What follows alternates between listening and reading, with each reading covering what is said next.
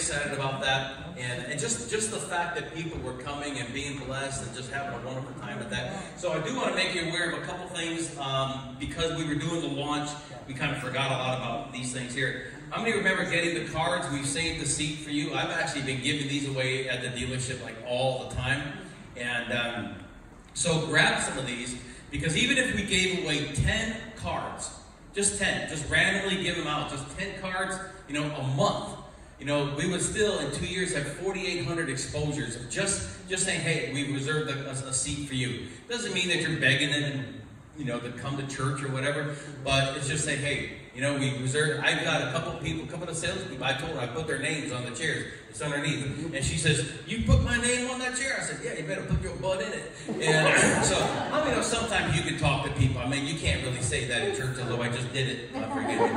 But you know, sometimes it's all good. I've got this message, man, that it's just been kind of burning in me in the last 2 weeks, and it was great having Pastor Carl preached last week and giving me a little bit of a break, but I was like, dang it, man, I wanted to get cranking on something. So I've got a few things that I want to share with you that I think is going to be a big blessing. So I want you to go to Psalm 59, and I want to talk a little bit about the winning hand. And so we're going to be videoing today. People have been messaging me, how come we don't have it on video the last 3 weeks? And it's just because what we were using didn't have the capability of handling all the videos all the time. So now we're using my phone. And so it's been amazing because people have seen this on YouTube. They've seen it on Facebook. They've seen it on Facebook Live and all that kind of stuff. I would not be offended. I told you before, I would not be offended if you held your camera up and it goes Facebook Live, because how many know the word needs to get out all over the place in every social media venue, whatever the case may be. So I do want to say this. When I'm talking about David, and that some of the greatest benefits come from some of the greatest battles. Some of the greatest benefits come from some of the greatest battles. And the Psalms is a journal of David's journey. It's a roadmap of his songs in the midst of his sorrow. And Psalm 59 is really interesting because we've all known David to be the songster. He's the harp player guy. We never really kind of associated it too much as a warrior, but we'll get into that part. But basically, he's the song guy. And in Psalm 59, David starts off and he says, Lord, you are my strength. And he's very compassionate in this. He says, God, you are my strength. I watch for you. God, you're my fortress, my God on who I rely. And then the New King James, for those of you who really love that, because some people say, you should read the King James. He says, God is my defense. And then in verse 10, he says, God will go before me, and he will let me gloat over those who slander me. And I was thinking, gloat? Man, what's all with that? Because now he starts off as being this compassionate David, and now David is just going, using words like gloat and slandering. And then in verse 11, he says, but don't kill him, Lord, our shield, or my people will forget. In your might uproot them and bring them down. And I'm thinking, well, here he is. He's starting off so nice.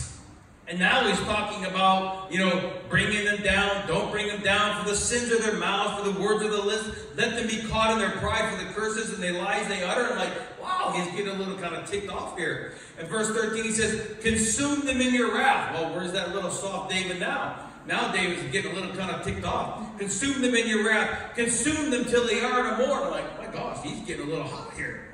Then it'll be known to the ends of the earth that God rules over Jacob, and they return at evening, snarling like dogs and prowling about the city. And they wander for food and howl if not satisfied. And in verse 16, then he starts to get a little compassionate again, because I'm looking at the scripture and going, well, he's starting off really compassionate. Then somewhere in here, somebody ticks him off.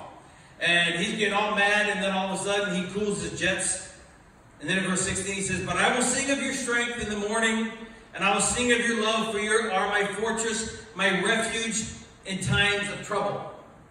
And so here is the ups and down prayers of David. Sounds maybe a little bit like some of us sometimes. And we're like, oh God, you're great. And do my neighbor, teach him a lesson. Oh God, you're great, but teach my neighbor a lesson. And I'm just wondering why David was such an emotional basket case. I mean, why was he so fragile? Because he was tender one moment and terrible the next. Then I just got to think, I knew that David had a range of motion, but I was actually surprised at his range of emotion.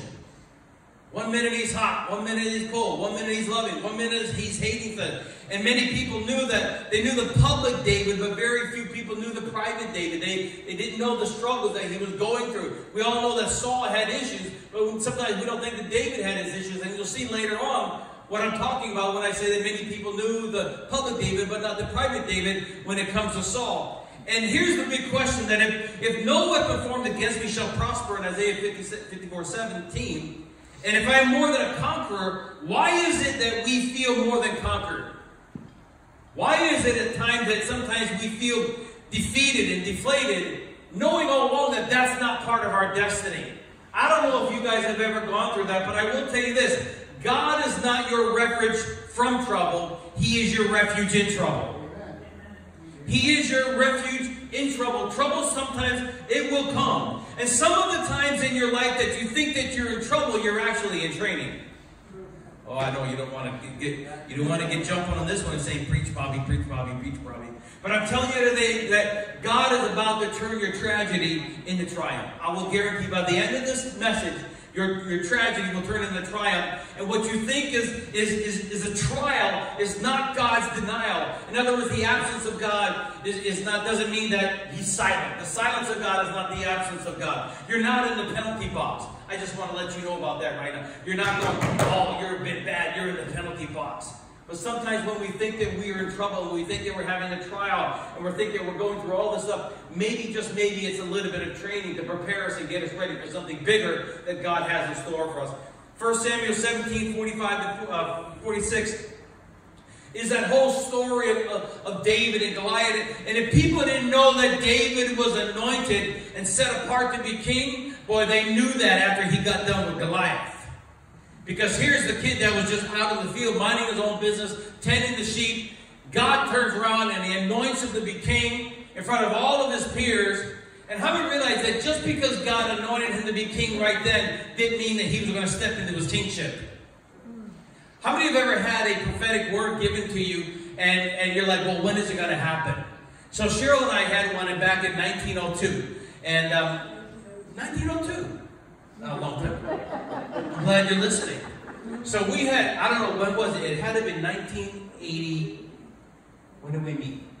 1982. We got married in 82. So that was in Calgary. So it was 1982. So it was like the fall of 82 or the fall of 83. Hey, am I preaching? You do that. And so it was in a long time ago. And so we were at this church, and this guy named Donald Northrop came up. And he was starting giving words for people and all this kind of stuff. And how many ever, when you get in those services, you're either the one that wants the word or you want to run from it. Because you know if the dude calls you out, he's going to read your mail of some sort. And you're thinking, oh. And so he comes up, he says, you two stand up right there. And we're like, huh? And so we stand up, and he leans over to myself. And he says, you kept your hand to the plow. You haven't looked to the right. You haven't looked to the left. But you kept your hand to the plow. And you're going to be speaking to tens of thousands of people. And your word is going to go forth like a hot arrow and pierce the heart of those who are listening. And at the time, I wasn't doing any speaking. I was taking out her dad's garbage. That's what I was doing. And I was driving the bus, cleaning the bus, doing all the dumb stuff that nobody else wanted to do. Because I was the yellow stripe. I was the rookie in the group. And I had to do that, and I was thinking, I don't know, dude, where you're getting all this tens of thousands of people, because I haven't even taught a Sunday school lesson yet.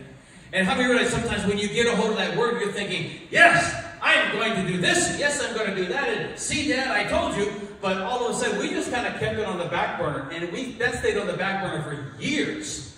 10 or 15 years. How many realize when you get a word, and sometimes we act on the word way too prematurely. And sometimes you gotta grow into the word, and sometimes it just gets there, and you have to percolate on that word sometimes. And so here's the situation where David, he gets anointed as king. He's in front of all the nations. He's anointed as king, and what does he do? The very next thing he does, he goes back and he starts doing all of his sheep stuff. He starts taking care of all that stuff until he was called to deal with Goliath. And that's where we are right here in the story. Because it's interesting, David began to declare what God was going to do.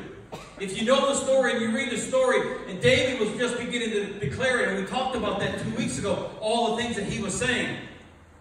And he wasn't saying this is going to be a prophecy. He was saying this was going to be a promise. And sometimes we need to give God glory before the glory is due.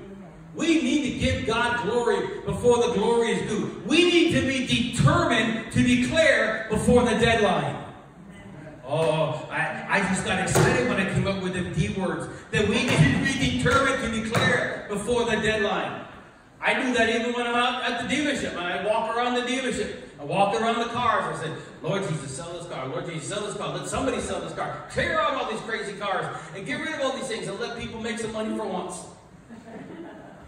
I do that. I walk around here and I'm like, God, what are you going to do? And so I was thinking about all this as we begin to declare. And we're determined to declare the deadline. And I got thinking about it. Don't wait for a bridge to be built before you begin to march.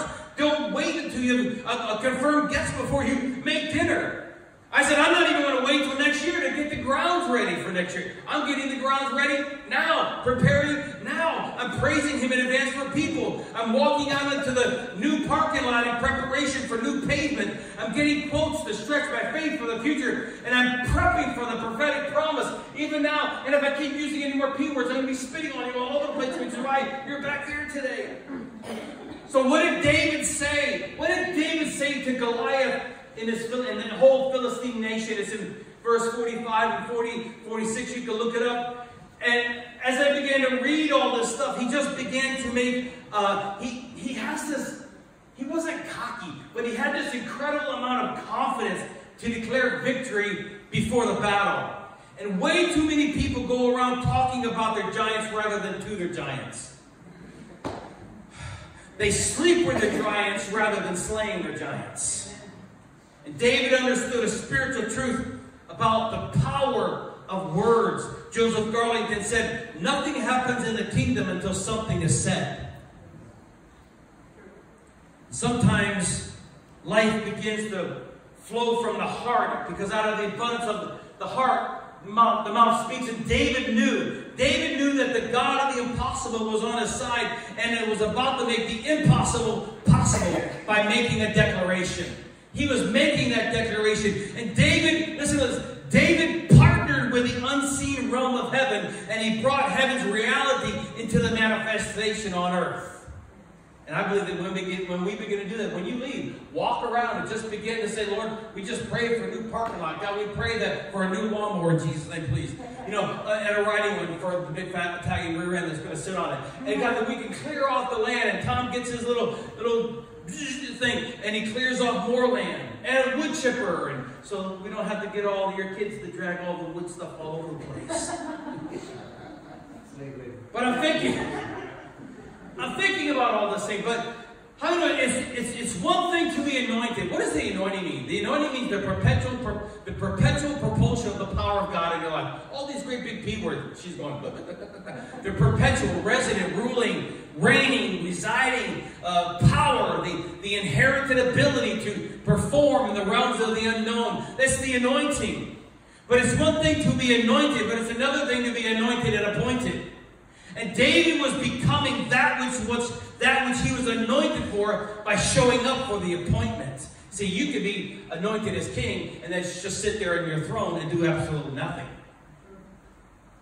Because there's so many people, I don't even know if you know any, but I'm sure you've heard of people who have had words from, pastors and prophetic guys or God himself, and they just sat there and they're just thinking, well, he must have meant that for somebody else. And yet, there's times where we sit back and we go, I think it's time that we start to become the very word that was spoken over me. And one guy said, you become what you behold. And it's not when we see, God move and we see people get prayed for and they fall on the ground. How many say, somebody said one time, why is it that people fall on the ground when you pray for them? And the answer is simple, because they can't stand up. But here's the deal. If you fall on the ground, how many know it's not what happens when you fall, it's what happens when you get back up. If you get down there and all you've had is a ooey gooey and a fuzzy wuzzy and then that's your whole experience, and that's your whole experience. But if you haven't come back up changed, and all that was just flesh. And sometimes I want to get people, they want to come up and get prayed for. Sometimes I'm like, don't let them catch, just let them fall on their head. Oh, that's being recorded. I shouldn't say that. but we become what we behold. And we're all becoming something, whether we realize it or not. We're all becoming something. That we're all becoming something that we don't even, maybe sometimes even recognize. How many of you have ever seen people that they've been into a service and God has really touched them in a really interesting way, and then they come out of that service and then you see them the next week and you're like, well, what has happened to you? Your language is different, your countenance is different, your smile is different, you're wearing deodorant. I mean, something has changed and you're wearing mouthwash. My God, it's been a miracle. But it doesn't matter if you're idle, active, complaining, or conquering. It doesn't matter if you're an underachiever, overachiever, a visionary, or just breathing. That you're becoming something. You're becoming something because every breath that you take provides an opportunity for action one way or the other. And as God begins to move and God begins to do something, then change is the ultimate thing. Change begins to happen. And here's the key. To the degree to which we understand our identity and our purpose, who we are becoming is always determined by the degree of our revelation of who Jesus is in us, through us, and around us. If I was at the dealership one, and well, it seemed like that's where I live. But one guy came on and he had a necklace, a cross around his neck. And I said, "Oh, you're branded now. You have a cross around your neck. You must live for Jesus." He said, "Oh, no." I said, "Oh, then it's just an empty piece of jewelry." I said, "If you're going to wear this thing, you got to live it, or you just have to change it. Because now you're identified with Christ." And he's like, "Oh, I never thought about that before." I said, "Well, that's good. I showed up so you can start to think." Bill Johnson said, "Beholding Jesus cannot be reduced to reading about him in Scripture." It can't be reduced to just reading about him in Scripture. My God, you're all quiet today. Just about reading about him in Scripture. There has to be a living, breathing experience. In other words, that the Word has to come alive.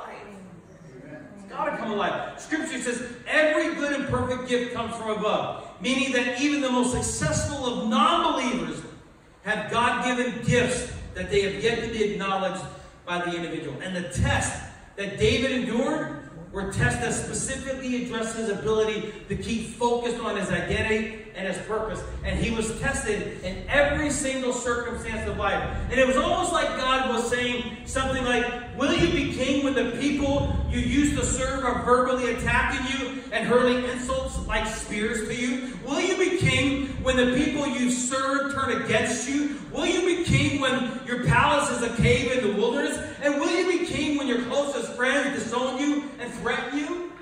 That was the challenge, because the key today is to place your heart, your motives, your intentions, your will, your desires, your character, your integrity, and your name in the palm of God's hand, and to stay close to his heart.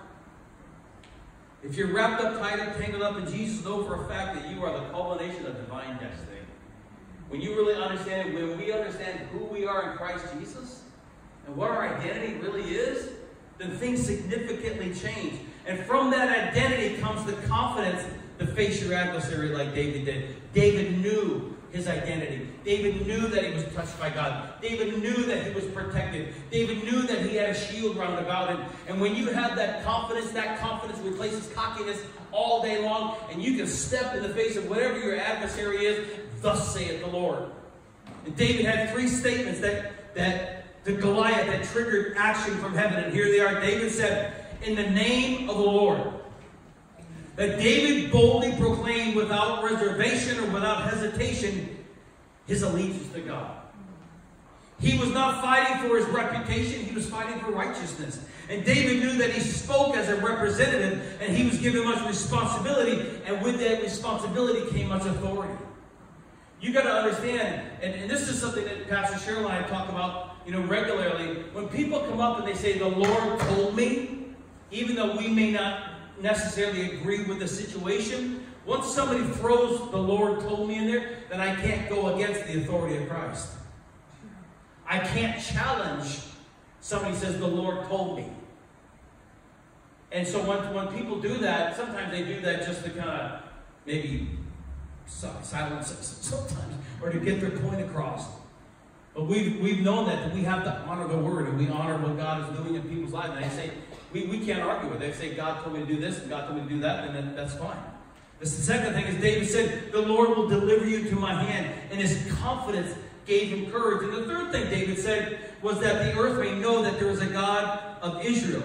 To David, Goliath wasn't an assassin, he was an assignment. And sometimes we look at all of our troubles and we look at all of our adversaries as assassins when they are really nothing more than an assignment that God has put in front of us so we can take that assignment or accept that assignment and step into that appointment, and then we can begin to do something significant for God. Oh, I don't know if y'all getting this like I got it this week. But maybe you'll understand this, that the destinies of nations are shaped by our declarations. The destinies of nations are shaped by our declarations, because life and death are in the power of the tongue. Proverbs 18:20 says, from the fruit of their mouth a person's stomach is filled, with the harvest of their lips they are satisfied. And Proverbs 6:2, that you have been trapped by what you said and ensnared by the words of your mouth. And so when I realized that what David began to say, I came into agreement with this, that when we come into an agreement with our assignment, we will overcome all assaults from spiritual assassins. I know that sounds like a bunch of, but if you get it and you understand where it's coming from, that when we come into agreements with our assignments, we will overcome all the assaults from spiritual assassins. It doesn't matter what the devil puts in front of you. You are more than a Nike. You're like, what? Well, Nike means conqueror. So you're more than a conqueror. But I know sometimes people feel like they're more than conquered than more than a conqueror. But the Bible says that you are more than a conqueror. If we want our words to have positive power, they've got to be filtered through the Father all the time. Number one, we receive the word, whatever that is, we receive it, and then we become it, and then we release it. Sometimes we have to become the very word that is being spoken to us. You're more than a conqueror. No, I'm a weakling. You're more than a conqueror. No, I'm a sap. You're more than a conqueror. No, I'm weak. You're more than a conqueror. That's right, I could be a conqueror. You're more than a conqueror. That's right, I am a conqueror. You're more than a conqueror. When are you going to tell me that I'm a conqueror? Sometimes you need repetition to begin to tell you what God says about you. That I am. You're not some thumb-sucking, incubator, diaper Christian. God says that you're more than a conqueror. You're more than just a churchgoer. We don't need any more churchgoers. We need giant slayers. And I don't know where you are, but I hope that you're a giant slayer. And before we move on, I want to give you 4 positive things that can cultivate your ability to be a giant slayer. Number 1 is the name of Jesus. That when we recognize the power of the name, Colossians 3:17, Paul said, and whatever you do, whether in word or deed, do it all in the name of the Lord Jesus, giving thanks to God the Father for him. Number 2 is recite Scripture. That the revelation of Scripture is revealed truth. Be transformed by the renewing of your mind. Number 3 is declare your identity. Much of the church has an identity crisis, that we don't really know who we are. We don't know what we stand for. We don't even know what they believe. And then prophecy destiny. Not only can we, like David, declare our identity and our association, but we also must declare prophetic words over our lives. That I am more than a conqueror. I am, tons of scripture that begin to edify you and build you up. I know there's enough people tearing you down all week long, and then you come to Sunday, you come to church on an hour, maybe an hour and a half, maybe 2 hours if the pastor's any good, and then you got 2 hours out of the whole week that we're supposed to puff you up, build you up. I'm going to scripture says, build yourselves up in your most holy faith. Get in your word, get in scripture. Don't rely just on Sunday morning and punch the God ticket and do your time clock, and then you do your thing, and God's like, oh yeah, cool, you showed up. But I want to talk a little bit about David's wars, because David is a worshiper. David is a warrior. David is a winner. And then now, because of all the accolades and all the accomplishments, now he's got women chanting his name. You say, what? Well, yeah, in 1 Samuel 18:6 and 7. Remember it says all the women got together, they had a little parade, and Saul killed his thousands, and David killed his tens of thousands. And at that point, how many know that you can be in a lot of trouble if you start believing your own publicity? I'm great. That's right. I'm the anointed one. My book don't stink. I'm awesome. And you start believing your own kind of identity. And in Psalm 59, listen to this. We see David's strength in Psalm 59. Remember, you are my strength and all that. But in 1 Samuel 19, here's the historical context where we see David's struggle. And we need to see his struggles to understand his strength. And it's important to understand his struggle, or we will misunderstand his strength. Because you're thinking, well, why did God anoint him to be king? Did God anoint him to be king, or did God anoint him to take off the giant's head? Did God anoint him to be king and have a voice, or did God just anoint him to be king, to be a warrior? How many are like, it was all of it? And when God anoints you and sets you apart, He has an assignment, He has an appointment, He has something for you to do. And some of your greatest testimonies will come from your greatest test. Some of your greatest testimonies will come from your greatest test. In 1 Samuel 19:8, it says, and there was war again. This is after David chopped off his head. And there was war again. And David went out and he fought with the Philistines. And he stuck them with a mighty blow. And they fled from him. And I was thinking about this week, that Saul counted on David. David was like Saul's right-hand man. But how do you know that people will sometimes use you? Listen to this. People will sometimes use you for what you can do for them, while secretly hating the threat that you represent to them. Why was Saul so stinking nuts? The hand of the Lord was taken off of Saul's life and put it on David. Can we say in all confidence that there was a little bit of jealousy? Some of David's biggest battles were not with what was standing in front of him, but with what was living within him. You think, well, I thought David was a man after God's own heart. Well, yeah, but he had a bunch of decisions. The what decisions, the when decisions, the why decisions, the how decisions. And you see, while one battle was being won, another battle was being waged.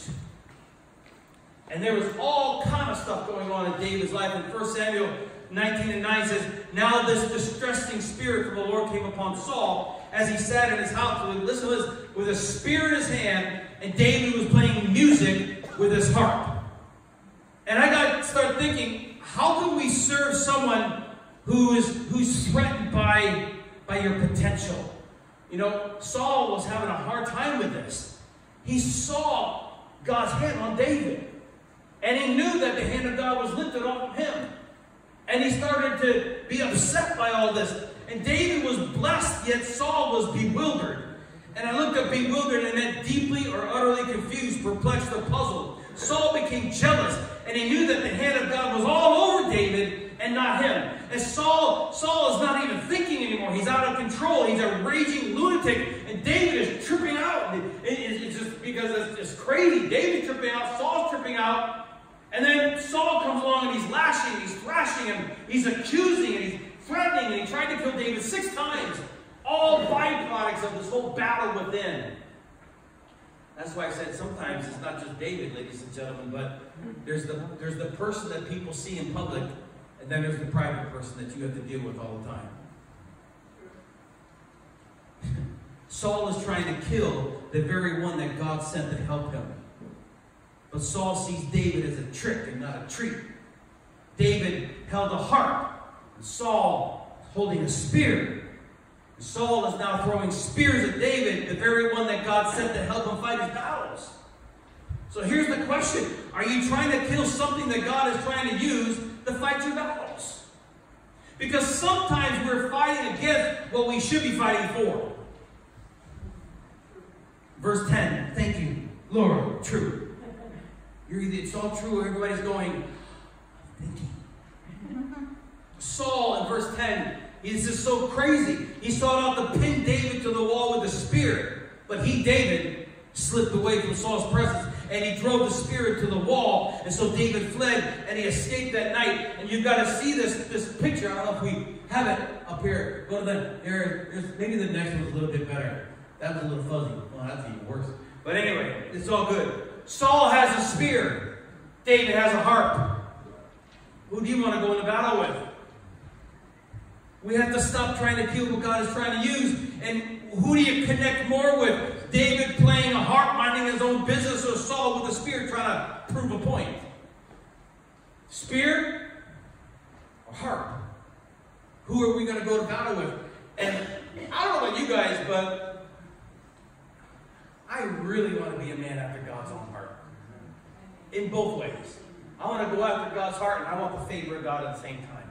I want to be the guy. And I don't know if you have this problem, but I want to kill my own Goliath sometime. And if you were really honest, without raising your hand, but you can raise your consciousness, I've got some Goliaths in my life that I want to kick their butt too. I want to take their head off.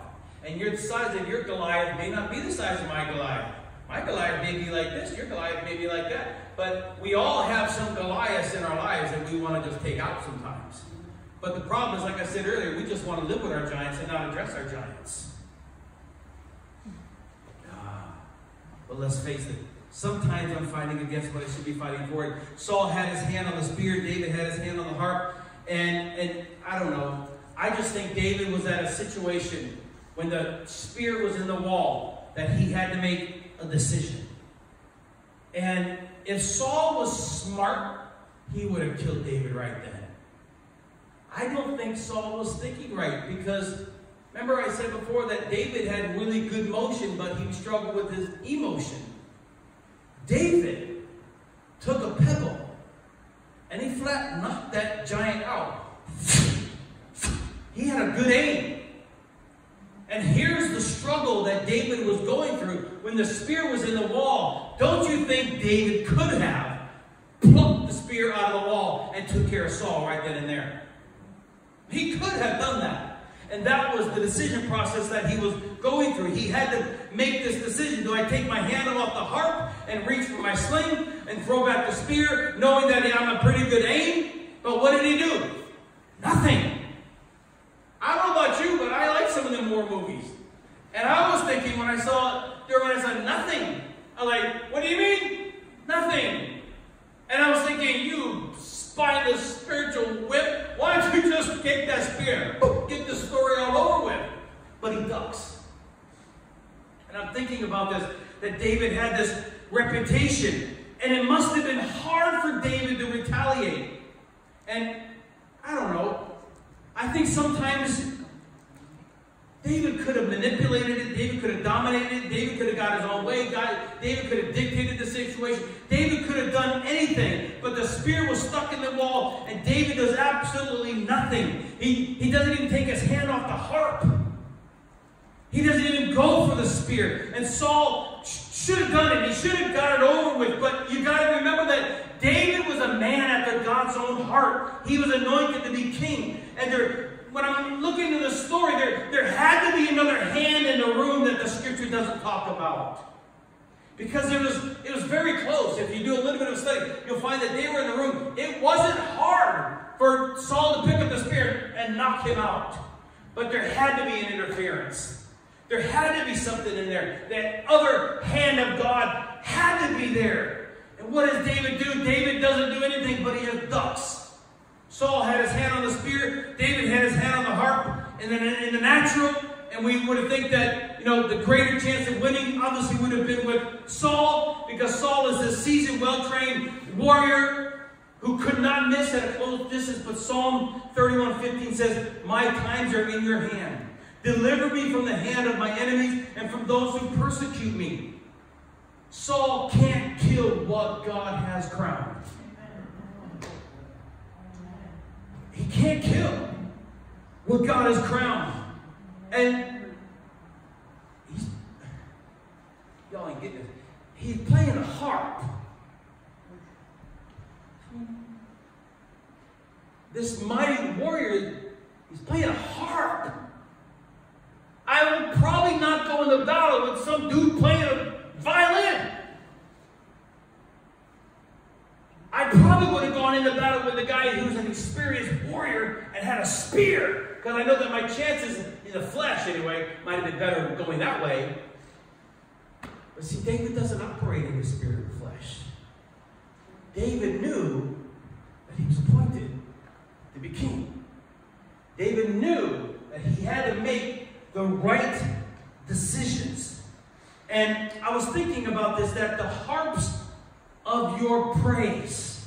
The harps of my praise wreaks havoc in the hallways of hell itself.